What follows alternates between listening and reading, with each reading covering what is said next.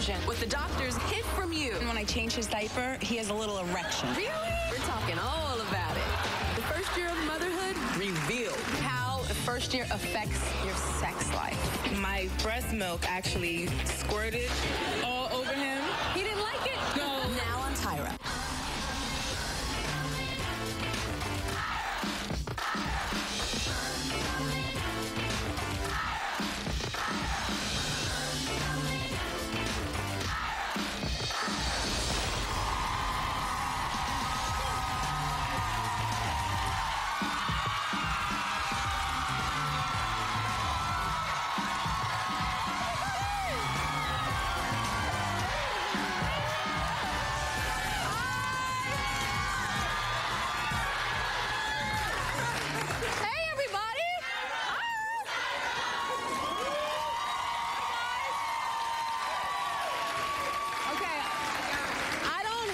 Children, we all know I don't have kids, but I'm constantly hearing all this drama about women talking about the first year after they have a baby.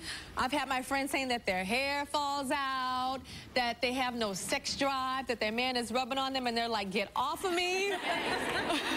And then I have a couple of friends that also say that they still look pregnant, and they're complaining that they still look pregnant because people are going, well, when do you do? And they're like, I had my baby 10 months ago. So I want to, hear this firsthand. We've got some doctors, we've got some specialists here, and got people in the audience that are asking all kind of questions all about this first-year mommyhood drama. Now, the whole audience is new mamas and daddies. Hi.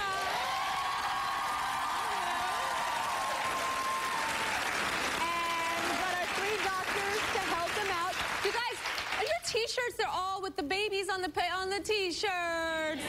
Oh, how cute. Look at the babies on the T-shirts. That is the best thing, because sometimes when you don't have kids and people always want to show you your baby pictures, you're like, okay, I'll look at another one. With the T-shirt, it's like, it's in their face. You can't run away. Okay, now we've got Dr. Roshini Rajapaksa. She's the assistant professor of medicine at NYU Medical Center and a proud mama of a 3-month-old son, Dylan. Yes. Congratulations. OBGYN and MomLogic.com contributor, Dr. Suzanne Gilberg-Lenz, and primary care physician, Dr. Carrie Peterson. Now, Karina, do you have a question? What's Karina? I know Karina. Yes, I do. What's yours? Stand on up, Karina. Stand up.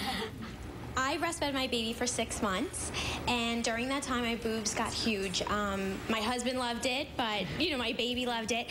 However, now I stopped breastfeeding, and I feel that my boobs are saggy, and I just wanted to know, now that my baby's 9 months old and I've stopped breastfeeding for 3 months, will my boobs go back to normal? And did this happen because of breastfeeding, or was it just a pregnancy, symptom? Yeah, it's, sadly, you did a beautiful thing, first of all, and congratulations to you for breastfeeding for 6 months. That's amazing for you and for the baby. It is. You can do things to help. You can wear a supportive bra. The sad truth is, girlfriend, they're never going to be the same.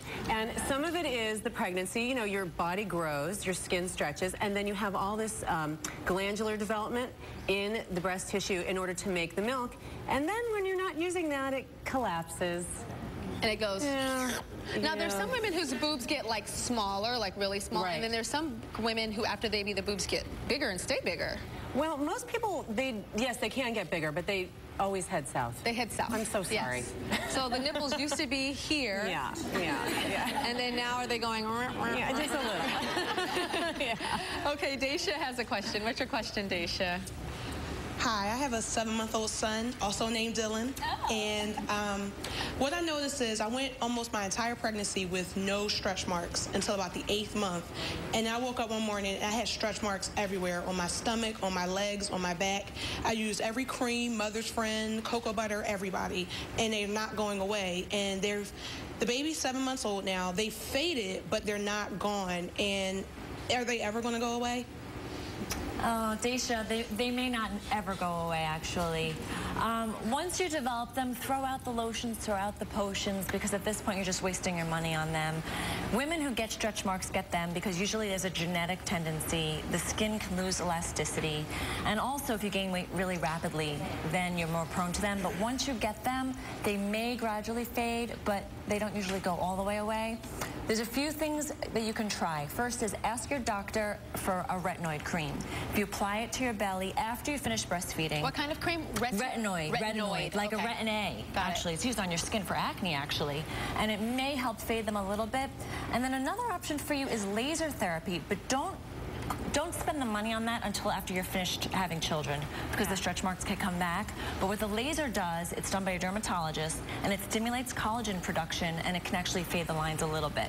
So you have some hope. They may fade a little bit more. Yeah. I know it's a little harder for women of color with stretch marks. They show more on us than women that are they're darker. Skin. Yeah. They're darker. Or really whiter on our dark skin. It's like either or. I remember when I was like really, really skinny, when I was 98 pounds and 12 years old and 5'9", I had stretch marks on the side of my butt for some reason, like white cat scratches, like, "Arr!"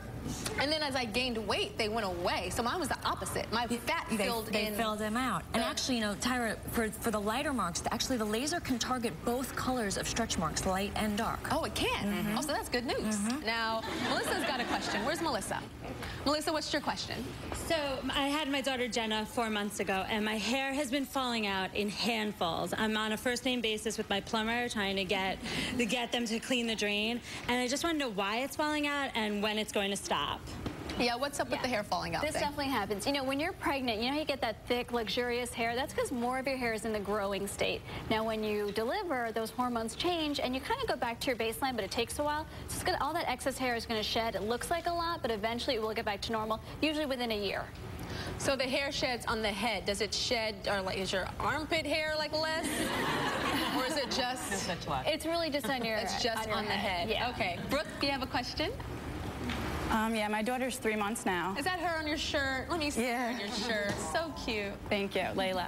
I was told that I was going to leak when I was pregnant. So for the longest time, I wore pads inside my bra. I was worried about leaking at work. That your breasts were going to leak milk. Yeah. I was worried about leaking at work and being embarrassed, just the whole thing. After I had her, 3 weeks, 4 weeks, still hadn't leaked, so I gave up on the pads. Then finally, I woke up one night to feed her. I was soaked, she was soaked, we both had to change. I was wondering how I could prevent that. Sure. So first of all, it sounds like you have a lot of milk, which is great for your baby, and you know you don't have to worry about that. But sometimes you have too much milk, and your baby can't keep up with it. So what you need to do is pump a little bit in between the feeds. And you know, a lot of women hate pumping. They think it's unnatural. It's annoying. They don't have the time to do it. Well, there's some great hands-free bras that you can use. We actually have one here. If you want to come down, we can show you how to put it on.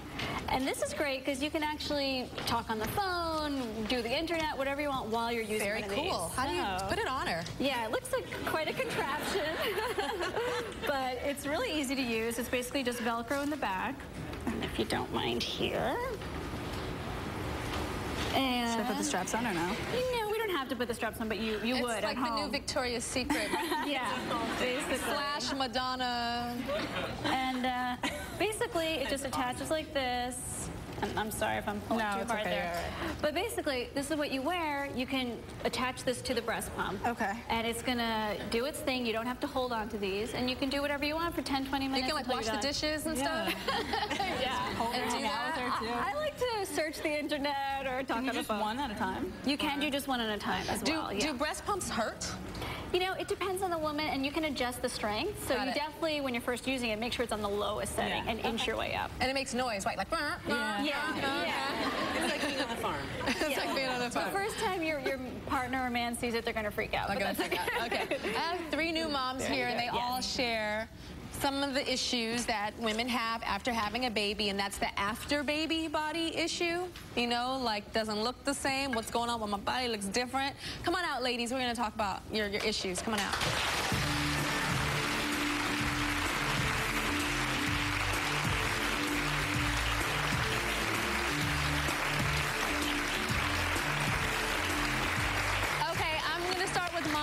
So, Monica, what's going on with your after baby body issue? Tara, I think we all have the same issue here. Our bumps will not go away. They're still there.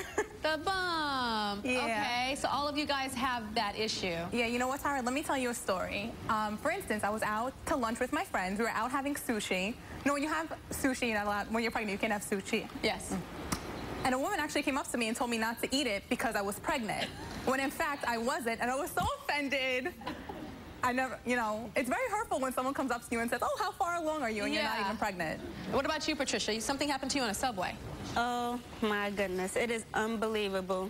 I was standing on the train, so for about 5 minutes this guy's looking at me and I turn away. Then I turn back and he's gesturing for me to come sit down. When I refused, he like insisted. I told him, you know, no, I'm not pregnant. He acted apologetic, but he was like staring at my stomach like, oh, I'm sorry.